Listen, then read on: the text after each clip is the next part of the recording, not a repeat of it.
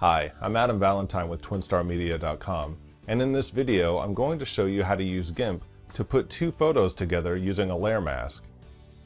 Now here's one of the reasons why I needed to use this technique for myself. I was on vacation last summer and I took several photos that all had a similar issue. I would shoot a landscape and either the land looked good but the sky was washed out and overexposed, or the sky looked good but the land was too dark. Now I'm sure if you're a skilled photographer and you have the right equipment, you can adjust your aperture or ISO settings or whatever you need to do to capture a great image. Well, I'm not a professional photographer, and while I was on vacation I didn't have the time or the inclination to mess with all of the settings on my camera to get that perfect shot. I could simply point my camera a little more toward the ground and the camera would adjust automatically so that the ground looked good, and I could take another shot with the camera pointed a little more toward the sky, and then the sky would look great. Then I could put the two images together when I got home using Gimp and layer masks. Okay, so here's how we're going to do this. I've got Gimp opened up and I have my two images, and this one is going to be my primary image. This one, the color in the foreground looks great and you can see the rocks, they're not quite as dark, but in this one the sky looks really nice. So ultimately I'm going to put the sky from this image over into this image, but this is going to be my primary image, the one I'm going to start working with. So to open this up in Gimp, I can just left click and hold the left mouse button down and drag my picture into Gimp. And I can zoom in a little bit if I want to. And now I need to create a layer mask, but before I do that I'm going to right click on this layer and add an alpha channel. That allows you to have a transparency in your image, so if I delete something it'll be transparent, where if you didn't have an alpha channel and you delete something it will just be black or white or whatever your background color is. So now that I've got an alpha channel on here, I'm also going to go ahead and duplicate this layer, and you can do that by clicking on this little icon right here. So now we're going to take this top layer and we're going to convert it to black and white. So you can come over to colors and then go down to desaturate. And then you have these different options, lightness, luminosity, or an average of the two. And you want to select the one that gives you the best contrast. So I think I'll just go with lightness and I'll click OK. And this is a nice black and white image, but when I say black and white regarding a layer mask, I mean only black and white, no shades of gray. So we're going to come up to colors and then go to the curves tool. And as you move these around, you'll see the blacks getting blacker. If you move this around, you see the whites getting whiter.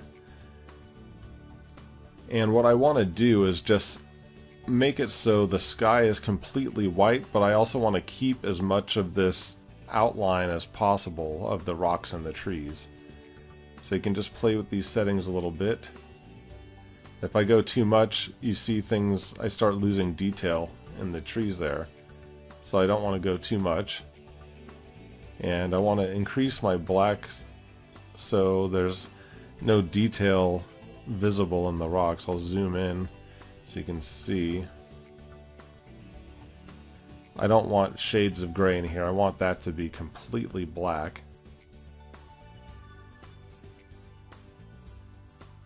Okay, I'm pretty satisfied with the way that looks now, so I can go ahead and click OK. But I also want to paint black over this.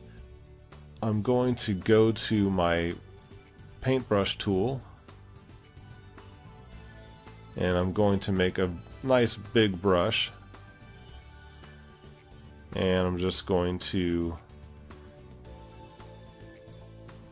remove any white spots here.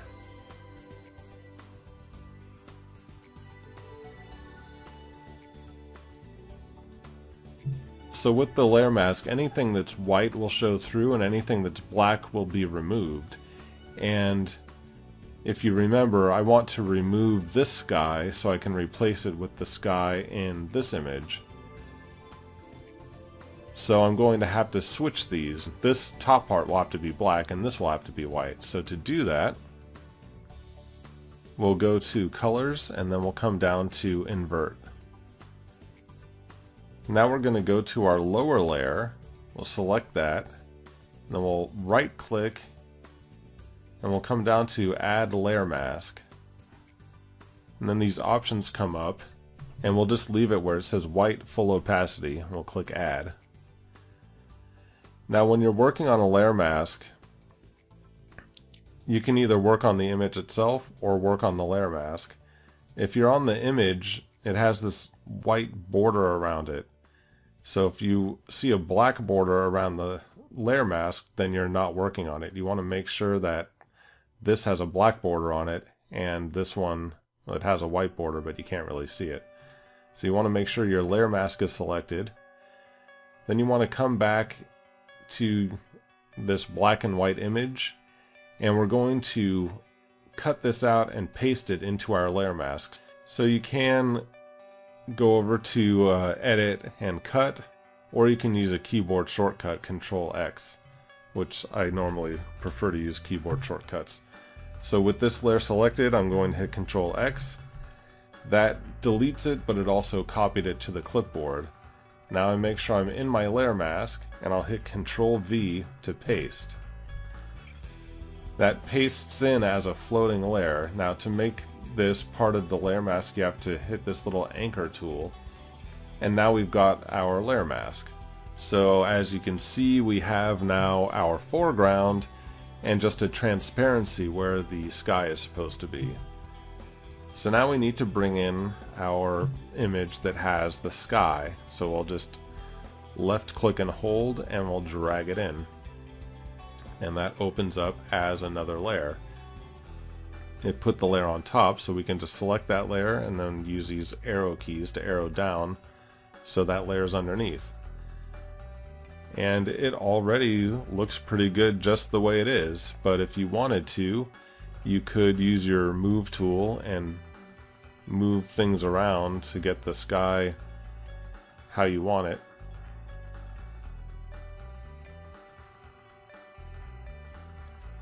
But honestly, I was pretty happy with it the way it looked when I first pasted it in. So to make things look a little better, you can come up to this layer again and make sure you're selecting your layer mask. And then we can paint over and get rid of some of this stuff. Now if you remember, anything you paint black will become a transparency and this layer behind it will show through. So I'll take my paintbrush with black selected and I can just paint right over this. And it basically just removes that so that the layer underneath shows through. And I could go ahead and get rid of this outline around the top of the rocks as well. And there's a little bit of a white line around some of these trees. I don't want to destroy the whole thing. If I erase too much, you can see the tree just kind of goes away. So I've got a soft brush with a fuzzy edge, but it's still a little too harsh. But I can take the opacity down on the paintbrush, and then it's kind of in between, showing a little bit of the top layer and a little bit of the bottom layer at the same time.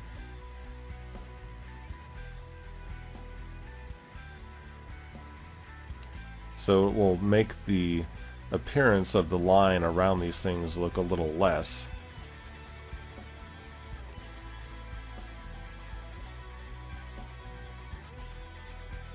Of course, you can spend as much time as you want on this to try to make it as perfect as possible.